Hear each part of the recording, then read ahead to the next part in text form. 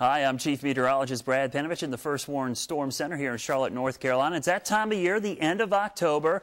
I do my annual winter forecast. There's been a lot of forecasts already out there. We'll get into some of that, but I want to talk about some of the influences we're looking at for the upcoming winter season here in the southeast. The first one is going to be the impact of a weak El Nino, and right now El Nino is weak. It doesn't look like it's going to be a very strong El Nino, and there are some signs it may even weaken a little bit further. One of the other big impacts is solar minimum. We are right now in a minimum in solar activity, which has had a huge impact on the amount of incoming radiation, which then warms the earth. The other thing we're going to keep an eye on, this is probably key, it's kind of interconnected with the impact of weak El Nino. What is the primary storm track going to be here in the southeast? The other one I'm keeping an eye on, Arctic temperatures. While they're still not where they were 15 to 20 years ago, in the last 5 to 6 years, they are getting much cooler, and the sea ice is doing much better. Let's start off with looking at what the government forecast was for the upcoming winter. You can see the wetter than normal conditions here across the southern tier, drier than normal here in the Tennessee and Ohio. I'm not really buying that right now, and equal chances elsewhere. We'll get more into why that's wetter down there.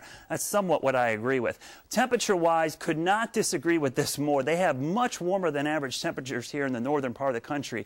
I just don't think that's going to happen. The cooler than average, I'm tending to agree with this a little more, but I'm going to tell you that is not going to happen, and here's one reason why. This is the October pattern so far, and look how below normal that same area is through the first 19 days of October here.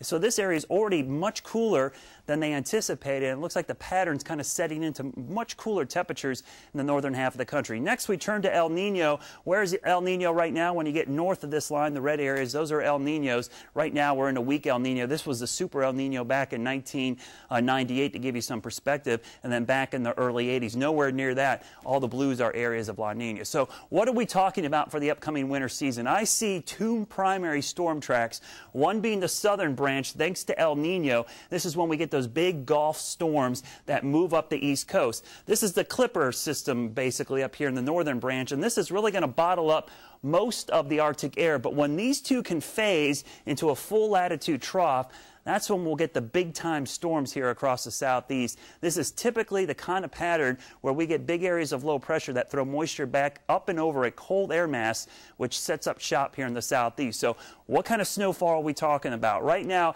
it looks like we will see a swath of above-average snowfall in white. That includes the Piedmont of North Carolina into the Virginia Piedmont. And from the central Appalachians all the way into the foothills of the Virginias up into parts of the D.C. area, we could have some big-time snows. That's because I anticipate some big nor'easters moving up the coast, giving us a band of heavy snow.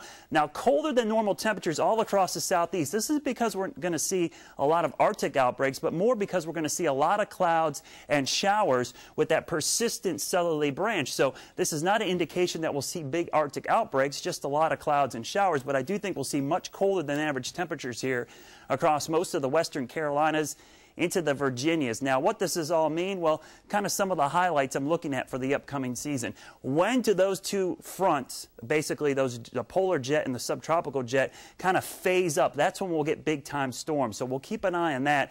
That means we'll probably see a couple of big-time storms, but in between those big-time storms, we could have a huge ice potential, because with the track down to the south, we could get some of that ice as the moisture gets thrown up and over that cold air wedge up against the mountains. But that also means in between those big storms and ice storms, we're going to have quite a few rainy, cold rain events here across the southeast. So while I don't think it's going to be snowy and cold the entire winter, it does look like we'll have a lot of clouds and showers, which will keep the temperatures down, and intermittently we're going to have some big-time storms. So we may see above average snow, not because it's going to snow a lot over 3 months, but we could get a couple of big-time storms, and that looks like the case. Now, as we go through the winter season, we'll have a much better idea as we get into the month-to-month forecast, as we start looking at Hobmuller diagrams, which are basically tracking out the storm path around the world. Once we get into the month of November and December, we'll have a much better idea. But just to give you an idea of what we're expecting for the upcoming winter, I would count on it being cold and snowier than normal.